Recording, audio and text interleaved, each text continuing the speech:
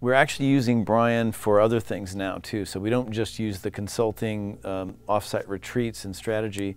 When we have certain challenges, we've brought Brian in to work with a specific VP in that department to start figuring out we had some team structure issues. How do we set up this team? How should they work together? And Brian helped us through that. So yeah, he has communication with the rest of the team.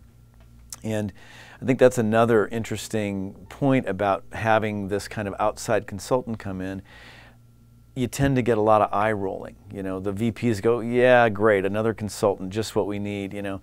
And what's been great about Brian's approach is he's sort of won their trust over time by, again, listening and asking the right questions and then offering up the right kind of help, as opposed to just the pat answers that a lot of textbooks and again consultants can give you. So the rapport has been great, and the guys get pushback too. I mean, that's the other thing I'll say is Brian's not afraid to question your thought processes. He's not afraid to push you a little bit and go, you know, I'm not going to let you off the hook that easily. You got to think about this. And once you've gained someone's trust, you can get away with that, and it actually works. And that's what Brian's been able to do. So.